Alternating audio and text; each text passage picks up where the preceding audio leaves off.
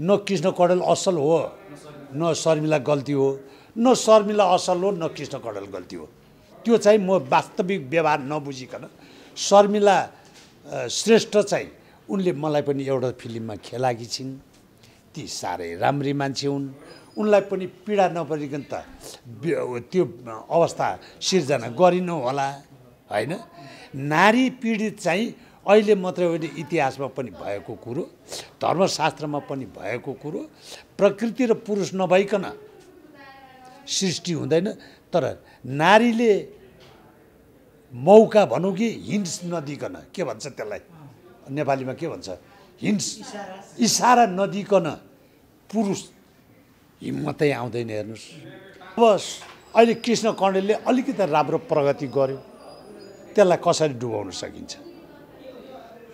बाबु खुट्टा तान्नेदेखि के होसियार हुनुपर्छ र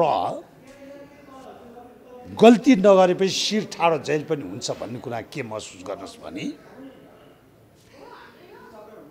आफूले इमान्दारी साथ अनुशासनमा रहेर इमान्दारी साथ कर्तव्य पुरा गर्यो भने त्यो मान्छे कसैसँग नचुकेपछि झुक्न पर्दैन पुरुषले चाहे वर्षमा दिन महिलाले चाहे एकैमा छिन हो महिलाले चाहे भने यी महिला भने जगतजननी माता हुन् यी काली हुन् यी भगवती हुन् यी डङ्गिनी पनि हुन् कुन रूपमा हेर्ने तिनलाई आमा पनि हुन् श्रीमती पनि हुन् नोकरी पनि हुन् लुगा धुनी धोबिनी पनि हुन् कुन रूपमा हेर्ने होइन त त्यो के त भन्दा आमाको ठाउँमा आमा भएर बस्दिनु पर्यो श्रीमतीको ठाउँमा श्रीमती भएर बस्दिनु पर्यो नारीको ठाउँमा नारी भएर बस्दिनु पर्यो त्यही सन्दीप लामिछानेलाई एयरपोर्टबाट पुलिसले पक्रेर ल्याउँदा हामीले वीरता नै कार्य गऱ्यौँ भन्ने पुलिसले त्यो ताने ल्याएको देख्नुभएको छ नि तपाईँहरूले पनि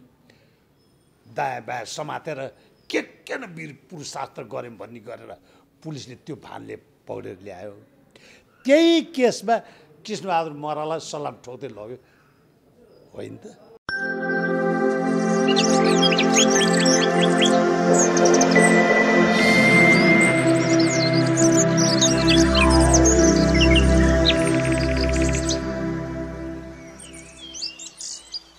निष्ठुरी भन्ने एउटा भिडियो फिल्म त्यो बेलामा भिजन हल भन्थे खड्का छोरो बन्ने चाहिँ के अरे ज्वाइँ बन्ने चाहिँ एउटा हिरो चाहिँ चेतन कार्की भन्ने सम्झना भयो मलाई हिरोइन चाहिँ बिर्सी त्यो चाहिँ मेरो छोरी बनेकी अन्धी थिए यही भिरगुटी मण्डलको भिजनमा महिना दिन हाउसफुल भएको क्यामेराम्यान माइकल भन्थे हाँस्दाखेरि हाँस्थ्यो त्यो गेटअप मेरो गेटअप देखेर यही पुतली सडकमा खिच्दा हामी सडक क्रस गर्नुपर्ने गाउँले मोरो झोली तुम्बो त्यस्तै अनि क्यामेराम्यानले चाहिँ बा क्यामेरा त्यहाँ छ त्यो बेला त भिड हुने सुटिङ गर्नै नसके त्यहाँ क्यामेरा छ तपाईँहरू यताबाट लुसु जानु त्यो खम्बामा पुगेपछि क्रस गर्नुहोस् है भन्यो गयो एउटा सडकमा हिँड्ने मान्छे आएर के भन्छ दाइ त्यो मान्छेले के भनेको काठमाडौँमा होस् गर है होस् गर डाका छ डाका यिनीहरूसँग विश्वास नगर घरका कहिले आएको नगर भन्ने मान्छे थियो क्रस गर्दाखेरि फेरि छाता खस्ने त मेरो चिन थिएन डाइरेक्टरले भने होइन बाटो पुतली सटोमा क्रस गर्नलाई तपाईँको बागबजारबाट पुतली सटोबाट माथिल्लोपट्टि कुमारी साइडपट्टि बाटोमा क्रस गर्दाखेरि मोटरको भिड त्यस्तामा छलेर क्रस गर्नुपर्ने एउटा मेरो श्रीमती बन्ने अब ऊ पनि हामी त पुरै पाके भनेर एक्टिङ गरे अनि ऊ चाहिँ साँच्चै नै डराई मोटर आइरहेछ मोटर छलेर क्रस गर्नुपर्ने उनीहरू म तान्दैछु आइजो भनेर ऊ ठ्याक्कै त्यो भिडियो छक्का मैले खोजेँ अहिले कहाँ होला भने जस्तो लाग्छ ल त्यो हेर्नुभयो भने तपाईँले गफ दिए होइन त्यो छर्लङ्ग हुन्छ गर्दाखेरिमा मोटर आइपुग्यो हत्रपत्र उ गर्ने भएको त छाता यसरी सिब्रिया हुन्छ नि गाउँमा त त्यो छाता सिब्रेको ठ्याक्कै छाता तै टिप्ने त त्यहाँनिर गरेको सुपर भएछ त्यो छाता टिपेर दौडेर त्यो श्रीमतीलाई तानेको छु रोल चाहिँ जस्तो अहिलेसम्म आइरहँदा सिरियलहरू जस्तो आज यहाँ सिरियलको कार्यक्रम र सिरियल हजुरले पनि धेरै सिरियल जस्तै बुहारी सिरियल खेल्नुभएको छ। बुहारी सिरियल बुवाको एकदम अहिले पछिल्लो समय चर्चामा छ र हजुरको त्यो अभिनयले पनि छोइरहेको छ। यसबारे के भन्न चाहनुहुन्छ? यो बुहारीमा डाइरेक्टर रामचन्द्र बोहरा र महेशजङ थापा भन्ने दुईजना बहुत मेहनत छन्, बहुत मेहनत गर्छन्। मैले 1 भागदेखि 73 भागसम्म मैले खेलेँ। अब त्यसपछि न मेरो गल्ती हो न उहाँहरूको गल्ती हो। 74 भागदेखि 153 भागसम्म मैले खेलिनँ। अब त्यहाँ मैले हिसाब गर्दा 80 भाग हुँदो रहेछ। 80 भागमा खेल्नुभयो? मैले खेलिनँ किनभने एक दिन उहाँ महेशजङले मलाई फोन गर्नुभयो, बा भोलि सुटिङ छ, हस्। भोलिपल्ट चाहिँ बा यसपालि परेन भन्नु, हस्। त्यसपछि 4-5 भाग गयो, भएन। किन भएन भनेर रामचन्द्रलाई फोन गरेँ, फोन उठाउनु भएन। बल्ल तल्ल फोन उठाउनु भयो। म 15 मिनट पछि गर्छु है भन्नुभयो। 15 मिनट पछि गर्नु भएन। अनि यहीँ पनि होला उहाँकोमा मैले के लेखेँ भन्छ नि, त्यो चार्ट लेखेँ के त्यो लेखेँ। अनि उहाँले अलि अब मलाई नमिठो लाग्यो होला, उहाँले बोल्दा मिठै होला, मलाई नमिठो लाग्यो होला। अनि त्यसपछि नखेलेपछि म पनि आनन्द मैले वास्ता गरिनँ। मैले त्यो 100 भागको कार्ड के अरे त्यो यही 100 भागको प्रमाणपत्र लिनलाई बोलाउँदा नि म गइनँ बाबु। किनभने त्यहाँको लिडिङ रोल भने लक्ष्मी गिरी र म हो होइन। अनि उनलाई त छोडेन होला, मलाई चाहिँ त्यो छुट्टै कार्ड बोलाएनन्। म त्यो फोनमा पठाएको कार्डको बारे म जान्न भनेर म गइनँ। अनि पछि गएर अब उहाँहरूलाई के महसुस भयो, म बेलायत गएको थिएँ बाबु अस्ति न, यही असारताका। अनि मङ्सिर यहाँ आउने कार्तिकको अन्तिम जस्तोमा मलाई फोन गर्नुभयो, घरमै भएको जस्तो गरेर भेट्नु पऱ्यो बुवा, यसो आइसन ताइसन भन्नुभयो महेशजङ थापाले। म त अहिले बेलायतमा छु बाबु। ए हो र बाबु, ल हस्। ए बुवा ल लु लु लु लु लु बर्बादै भएछ, यो फेरि आउने बित्तिकै भेट्नु पऱ्यो, कहिले आउने भयो भन्नु। ल म यसरी आउँछु भने आएपछि जानकारी दिएँ। आएर उहाँहरूले नै त्यो प्रमाण पनि घरैमा लिएर आउनुभयो। अहिले खेलिरहनु भएको? अहिले म खेलिरहेको छु। होइन, बुहारीलाई चाहिँ अति नै दुःख दिएको जस्तो लाग्दैन आमाजीहरूले? होइन, यो अहिलेको समाज मात्रै होइन, बुहारीको समाज त बुहारीलाई माने पीडित बनाउनु त हिजो बढ्ता थियो। अझ अहिले कथाले चाहिँ र माया मात्रै हो। बुहारीलाई पीडित त यो हिजोको कथा हो बाबु, अहिलेको कथा होइन। कतिपय कुना काप्चामा त अझै पनि होला, तर वास्तवमा त्यो पीडा त के पीडा र? हेर्नुहोस्, त्यो बुहारीहरू रोएको देख्दा मेरो मुटु चर्किन्छ। अनि म त्यही भएर मलाई अभिनय गर्दा पनि यो छोरीसँग मैले अभिनय गर्दा, यो जुन अनिता बैजू भन्ने मेरो बुहारी बनेर खेलेका छिन्, तिनीसँग मैले डाइलग डेलिभरी गर्नु पऱ्यो भने मेरो भक्कानो फुटेर आउँछ अनि बर्र आँसु आफै जान्छ। उनी पनि त्यति नै सशक्त अभिनय गर्छिन् अनि तिनी भएपछि मलाई फिलिङ आउँछ। अब के हुन्छ त बुहारीमा? अब बुहारी त हराउनु भयो होइन? होइन, बुहारी यो सबै कथा तपाईँहरूलाई भनिदियो भने त होइन, मैले भन्न खोजेको चाहिँ हजुर, बुहारी हराउनु भयो होइन, छोराले चाहिँ कतै हराएको छ मारे कि भन्ने आरोप पनि लाग्यो। त्यो कथाले माग्छ, तर बुहारी नै नभयो भने त त्यो बुहारी सिरियलै टुङ्ग्यो नि, होइन र? बुहारी हराइन् अथवा मरिन् भने त बुहारी भन्ने सिरियल त्यहीँबाट टुङ्ग्याइदिए भइगयो नि। हजुरलाई कस्तो लाग्छ? अति राम्रो लाग्छ, अति राम्रो लाग्छ। बुहारीको मात्रै होइन, यो डाइलग लेख्ने, स्टोरी लेख्ने डाइरेक्टर हाम्रो रामचन्द्र बोहरा को त्यो डाइलग, ओजनदार डाइलग देख्दा म आफू कृतज्ञ हुन्छु। उहाँलाई बधाई पनि दिन्छु र मुरी मुरी धन्यवाद पनि दिन्छु। साथै उहाँहरूको मेहनतको अति प्रशंसा गर्छु म। बहुत मेहनती हुनुहुन्छ। अब म भोलि खेल्छु खेल्दिनँ त्यो भोलिको समय होइन, मैले त्यहाँ गएर खेल्नै पर्छ भन्ने छैन। मेरो केही कुरा मेरा पनि शर्त होलान्, उहाँहरूकोमा मेरो शर्तलाई उहाँहरूले मान्न नसक्ने अवस्था आउन सक्छ। मैले खेल्नै पर्छ भन्ने छैन, म खेल्छु नै भन्ने छैन। तर बुहारी चाहिँ सम्पूर्ण दर्शकले हेर्दा घर घरको कहानी चाहिँ सत्य हो।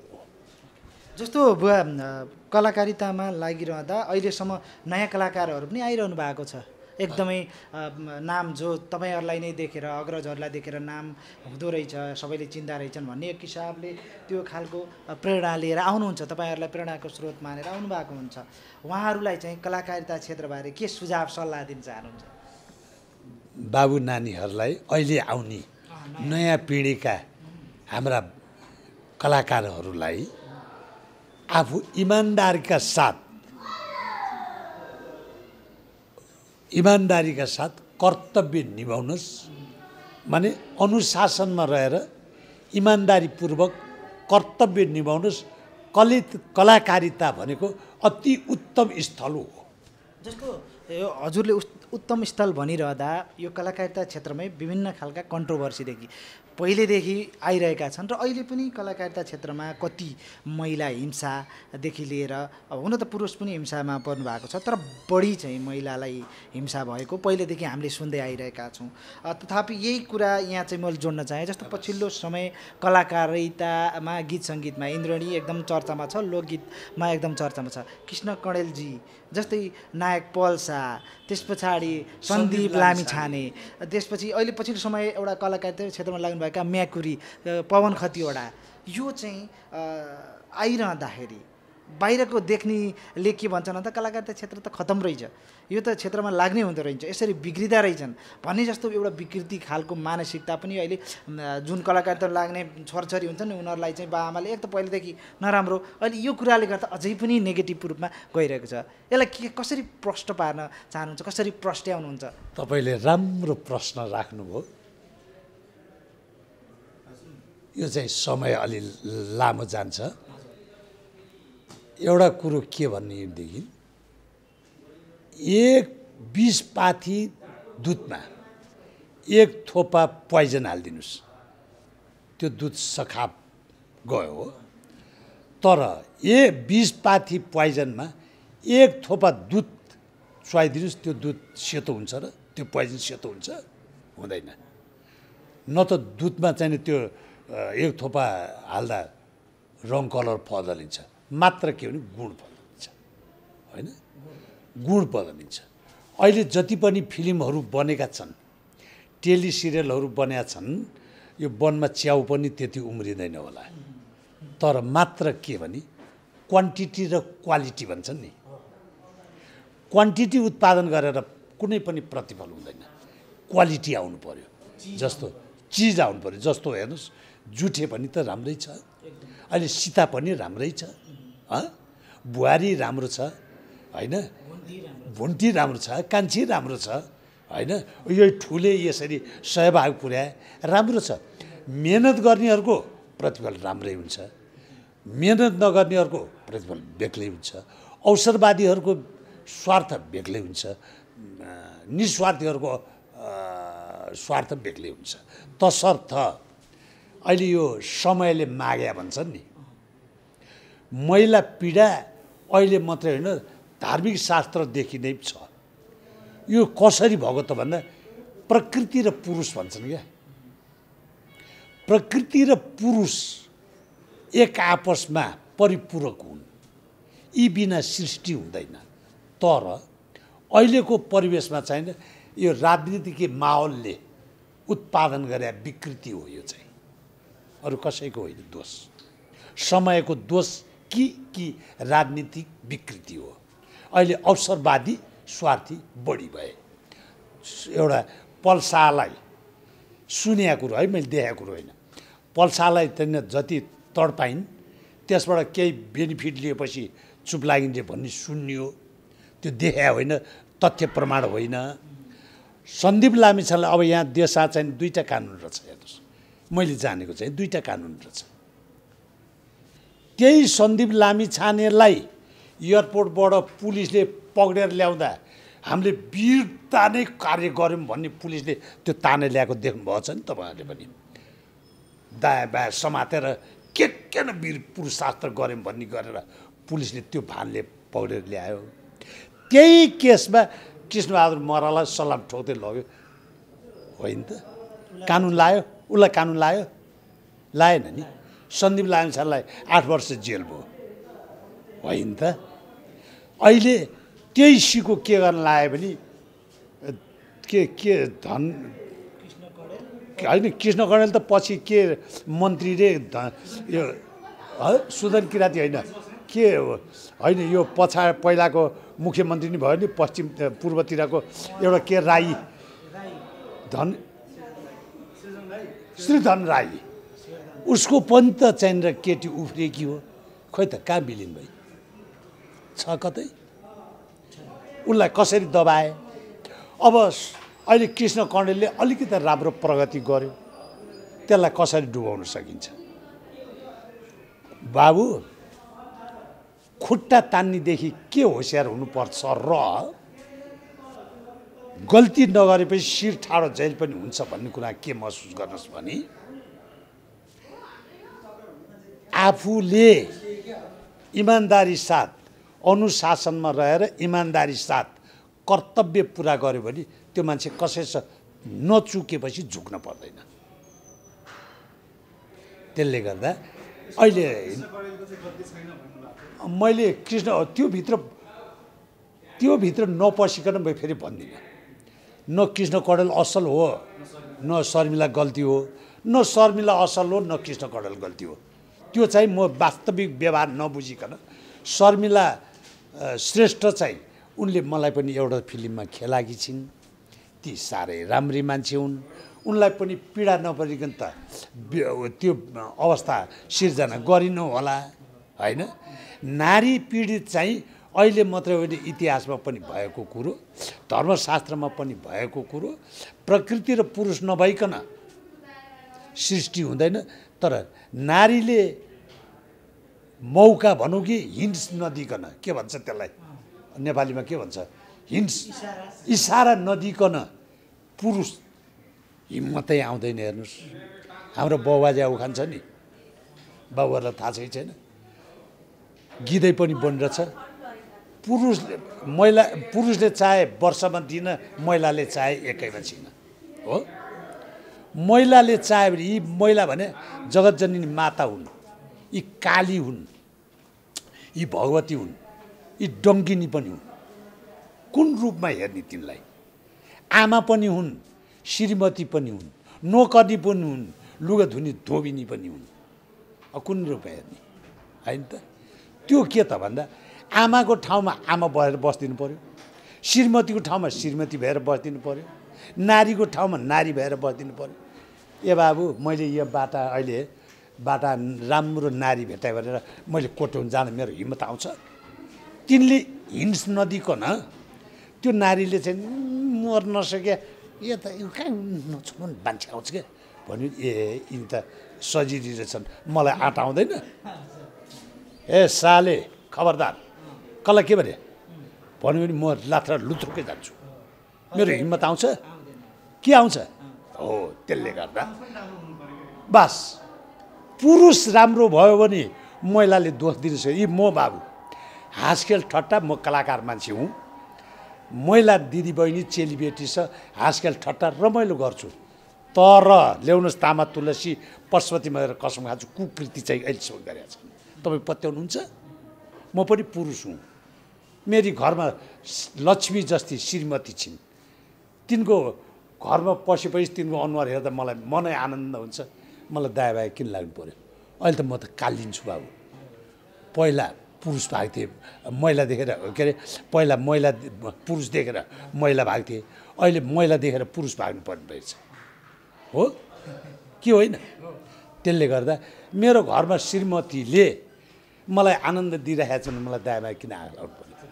मैले तपाईँसँग ए बाबु मलाई 5,000 रुपियाँ ल्याउनुहोस् न भने म पर्सि दिन्छु भने, तर 5 वर्ष पनि बितिसक्यो, तपाईँ म 4 जना अगाडि मैले 2 पैसा कसरी खाइदिएको छैन भनेर मैले फुर्ती लाएर हुन्छ तपाईँ आउने बित्तिकै मेरो न्युर कसरी गिर्छ के गर्दैन त्यसले गर्दा गल्ती नभइकन पात पनि हल्लिँदैन बाबु हावा नआइकन रुख पनि हल्लिँदैन तर हावा आएर रुख हल्लियो भन्दैमा त्यो रुख गल्ती गरेकै हो भन्न पनि सकिन्न त्यस भएर त्यो शर्मिलाको र कृष्ण कण्डेलकोमा त्यहाँभित्र पसेर वास्तविक सत्य तथ्य नबुझिकन म यसै हो भन्न चाहिँ सक्दिनँ ओके बुवा हामी धेरै कुरा गर्न बाँकी छ तर चाहिँ अब सकिँदैन समयको पाबन्दी पनि छ हजुरलाई पनि एकदम समयको छ र यहाँले अमूल्य समय दिनुभयो त्यसको लागि धेरै धेरै धन्यवाद र अब आउने तपाईँका सिरियल अझै हेर्न पाऊँ अझै धेरै वर्षसम्म तपाईँ चाहिँ कलाकारिता क्षेत्रमा लागिरहनु होला हेर्न पाइरहँ यहाँलाई शुभकामना समय दिनुभयो त्यसको लागि धेरै धेरै धन्यवाद